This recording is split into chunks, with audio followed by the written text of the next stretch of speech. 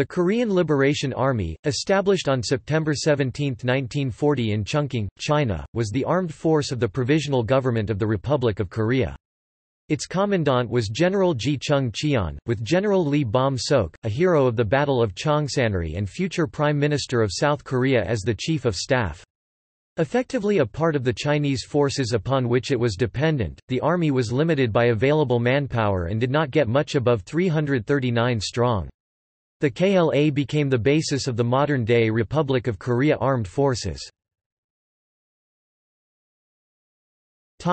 Early days.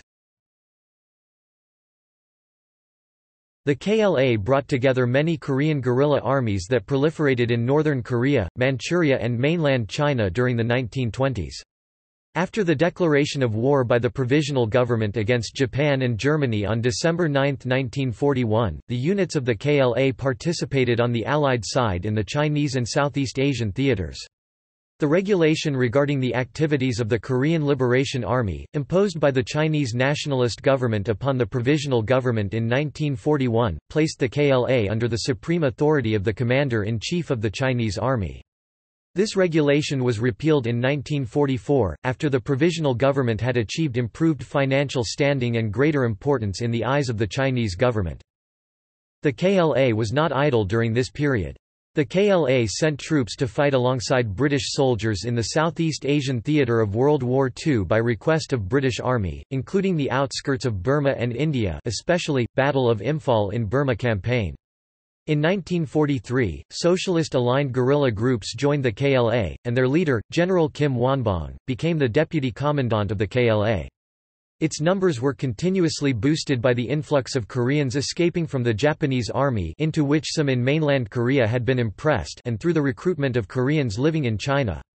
From its humble beginnings with an officer corps of 30 men at its foundation in 1941, the KLA grew to a substantial force with 339 in active service by the end of the war. End of the war. In 1945, the KLA was working in cooperation with the U.S. Office of Strategic Services to train men for specialist military operations within Korea. The leading units were due to depart on August 20, with General Lee in command. However, the aspiration of the KLA to play a significant role in the liberation of Korea from Japanese occupation was not fulfilled, as Japan unconditionally surrendered to the Allies on August 15.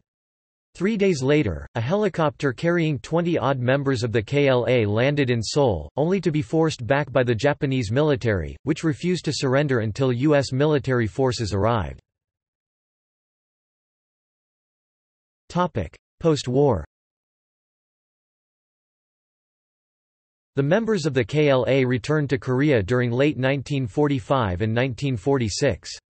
Many of its members, including Generals Ji and Lee, became part of the South Korean government, while General Kim contributed to the North Korean regime of Kim Il-sung, who himself claimed to have been a KLA commander. There has been a movement in South Korea for years to change the National Armed Forces Day from October 1 to September 17 in honor of the foundation of the Korean Liberation Army in 1941. Army ranks. See also: List of Korea-related topics, History of Korea, Korean independence movement, Provisional Government of the Republic of Korea, Righteous Army.